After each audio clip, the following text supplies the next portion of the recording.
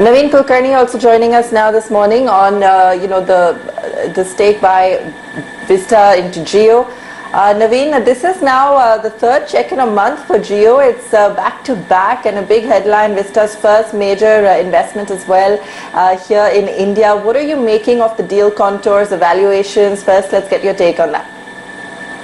Yeah, this is a very interesting deal actually.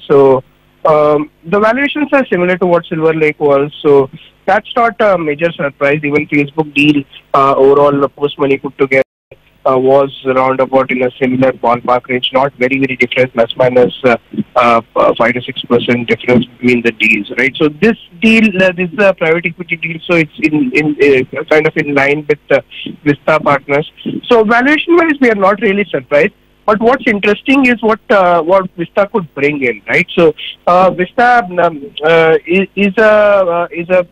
is a interesting partner. They have a lot of companies where they have invested, which are primarily in the domain of enterprise services, right? So and Jio is not really a very strong player in the enterprise services domain. They are a very strong player in the wireless domain, and they're also building in the home broadband. But enterprise is something which is a long haul and needs a lot of expertise. So with this deal, probably they will have access to a lot of software, enterprise software providers, which are the companies where Vista has invested, and they could start accelerating in building a bouquet of services for enterprises. So, and that's a fairly large domain that Jio will be entering. So this makes for a very interesting deal at this point in time.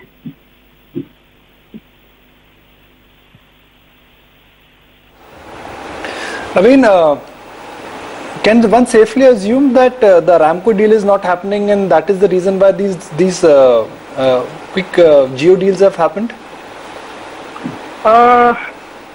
So I don't see a correlation between the Aramco deal and the Jio deals, because see the deals which are happening in Jio, and see also if one can look at it that the deals would have so for example private equity investors take fairly long time to invest in a particular company, so they have to look at the company, they do their own due diligence, so it's not a very short process. So these deals would have been set in motion for at least, let's say the Facebook deal would have been set in motion at least 3 to 4 months back, right? So before all the challenges that we witnessed. So I don't see a very straightforward correlation of Aramco deal not happening and the deals happening in Jio. So Jio deals are primarily on the tech side, so it's not a very straightforward, but probably something else could be in works.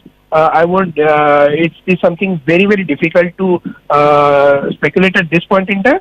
But we can be reasonably assured that the tech investment which is happening in Jio is with a very straightforward purpose of building a very solid digital company.